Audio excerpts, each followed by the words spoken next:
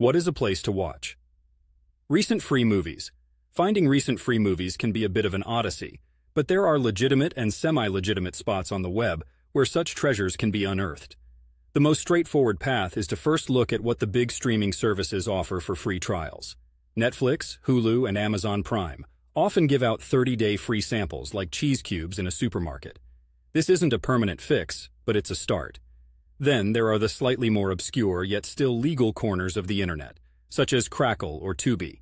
They won't typically have the freshest off-the-theater movies, but they do update their libraries with cinematic delights that are recent enough to whet the appetite. The public library system is an unsung hero in this conversation. They've gotten hip to the times and have streaming services like Kanopy and Hoopla that patrons can access for free using their library card. The selection often includes recent titles, and if you live in a place like Portland, Oregon with a rich library network, it's a resource that shouldn't be overlooked. Just remember, while the high seas of the internet are vast and full of free movies, treading into the murky waters of piracy is not just illegal, but can also expose your device to all sorts of cyber nasties. And for the love of cinema, let's not forget about the classic last resort, the physical dollar theater. They may be a dying breed, but they are still out there battling against the streaming giants by offering recent movies at a just above free price point.